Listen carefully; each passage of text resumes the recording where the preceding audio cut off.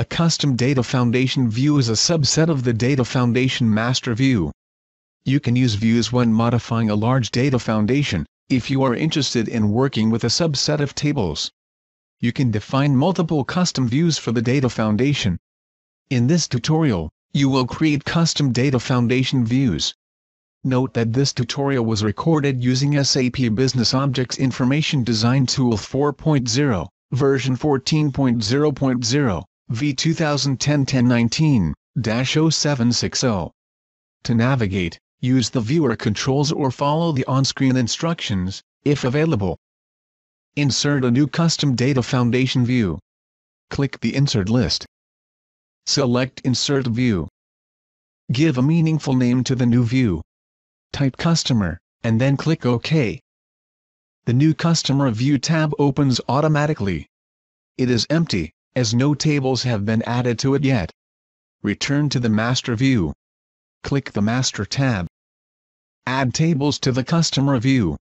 For this tutorial, a number of tables have already been selected. Right-click the selected tables. Click Add to View.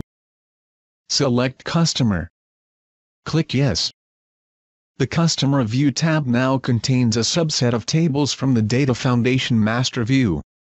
You can also create a custom view by first selecting the tables. Return to the Master View. Click the Master tab. Select the tables to be added to a new view. For this tutorial, a number of tables have already been selected. Right-click the selected tables. Click Insert. Select View from Selection. Give a meaningful name to the new view. Type Services, and then click OK. Arrange the tables in the new Services view. Click Auto Arrange Tables. The Services View tab now contains the selected subset of tables from the Data Foundation Master View.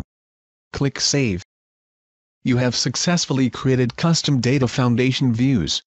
This is the end of the tutorial.